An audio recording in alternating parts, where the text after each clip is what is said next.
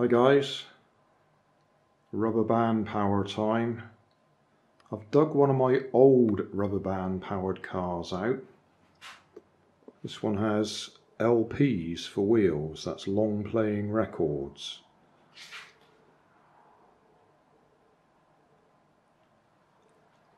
And I've dug it out because I was having a discussion with Doc Inc.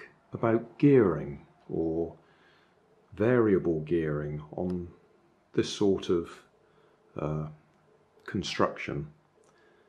At the moment, the only gearing you've got here is the string from the rubber band up at that end attaches to the axle on that little peg, so the distance you'll travel is the number of turns you can put round that axle, which is the amount of stretch you can get on the rubber bands. And then let's say that gives you 10 turns round the axle. You then have to multiply the circumference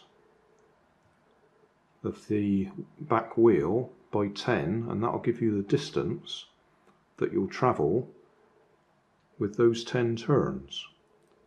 But the problem you get is if that's a very small diameter on the axle there, even though you'll get lots of turns round it, the actual leverage of that string pulling that axle round is relatively small, and it'll have trouble turning big wheels like this. I'll demonstrate that in a second.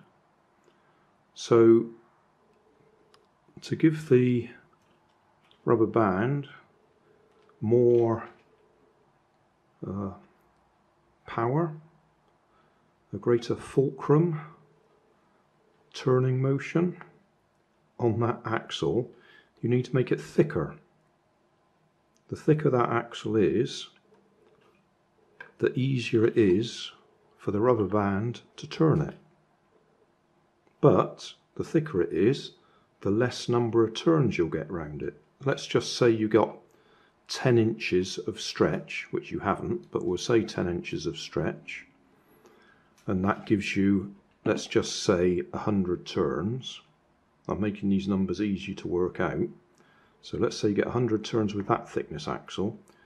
If you double the thickness of that axle, you more than double the circumference, so you get far less than 100 turns. You'd get something like, just a rough guess in my head, only 30 turns. So instead of turning the wheel 100 times, you'll only turn it 30 times. So something like a third of the distance under power. I did do some maths on this on one of my old videos to try and explain. Anyway, we'll just do a practical demonstration. I'll put some turns around this and we'll see how easily it accelerates and also how far it goes, and then I'll pad out the back axle using some strips of card cut from that bit of cardboard there. I'll roll them round and we'll see what difference it makes. I'll try and keep this as simple and visual as possible. So we've got rubber bands there, a bit of cotton or string round to the back axle. So I've turned the back axle once, twice, three times, 4 times. So I should have marked that there really, but we can see roughly how far we've come with the rubber band. I think I'd put a 5th turn and we'll be about halfway between the front axle and that cross member. So let's put, that's one more turn.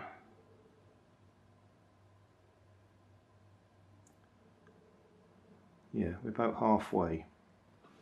So we'll rest that against there and we'll let it go, and you'll see how slowly it starts.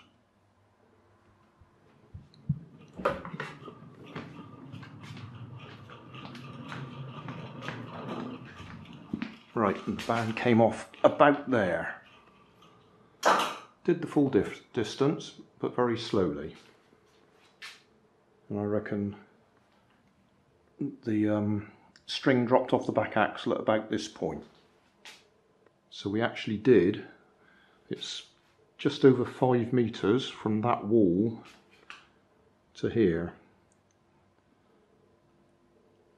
So we did nearly 6 meters. Now I've wrapped some cardboard around that back axle. The original axle is about 7 millimeters diameter, and the cardboard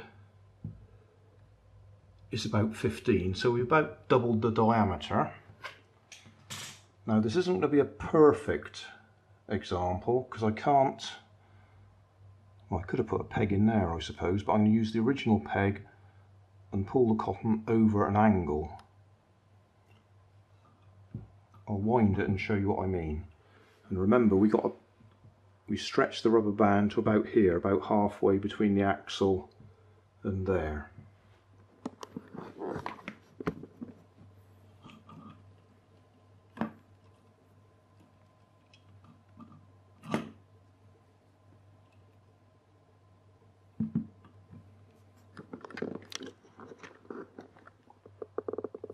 Not sure if I can do this with one hand. I need to push it across so it's onto the cardboard and then wind it around. So it's winding around the cardboard now. So we've lost a little bit there, but that's about one turn. And if we go on to the mid position there, we've got about 2 turns.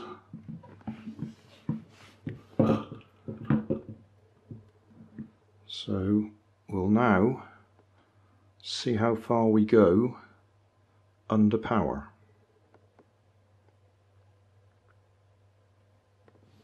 So faster acceleration, and we're out of power here. So surprisingly enough, about half the distance under power.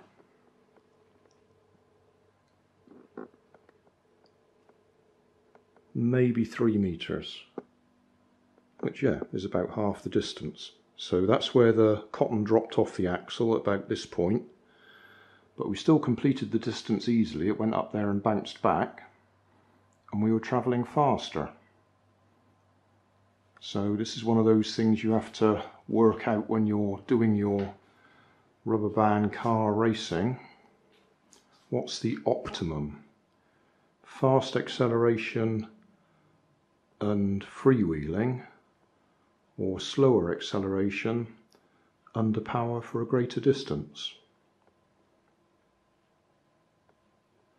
I guess what I'll have to do now is try and set the camera up so we can superimpose one over the other and compare them.